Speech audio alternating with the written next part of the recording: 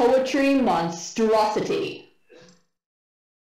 The words I used to put on the page would be disconnected, fragmented, different ideas clashing. I was told what I was writing wasn't real poetry, but then I discovered a new way of looking at words. A storm brewed inside my mind and wouldn't blow away. That is when it took me, an entity made of twisting sentences and challenges to traditional form. I surveyed the classroom from my perch, holding tradition firmly in my wrinkled grip. The rules of writing weren't mine to make, but only mine to enforce. This is how true art is created, not by standing in the edge of creativity, waiting to trip. You must stand strong, let the traditional rhythm make its course. The words must flow like skates dancing on ice.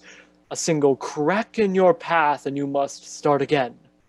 Don't stray from a form. There is no need for added spice. The efforts of those who created this system will not be in vain. I am a being of pure persuasion, of thoughts and ideas, abstract and unique, yet known. The rules to me are nothing but blinding, while you make your perfect and neat little rows and columns. I will build empires. I will overthrow your practice of precision.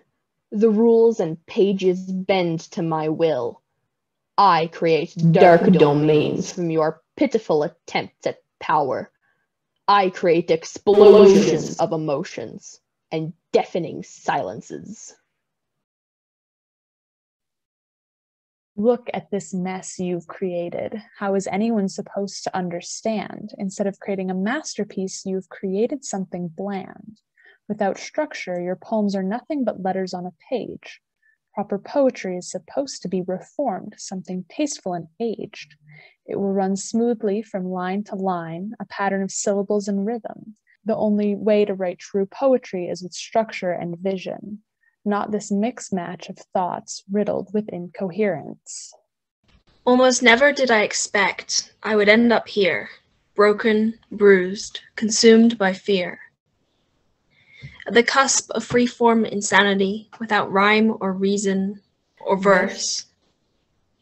Verse, subverted, subversive, life, society, betrayed and backstabbed. Your fear is delicious, O pretentious pedestrian pedagogue. I have devoured your rhymes, destroyed your reason, and I have freed the young minds from your constrictive counsel. Never to sonnet again. Now perish. Never have I ever felt such poetic delight. I'm free to write whatever I never thought I could write before. The quickness of my thoughts replacing hours of stuttering. My fluency taking over the pauses. Look at all the possibilities. Will poetry ever be the same? Will I ever be the same?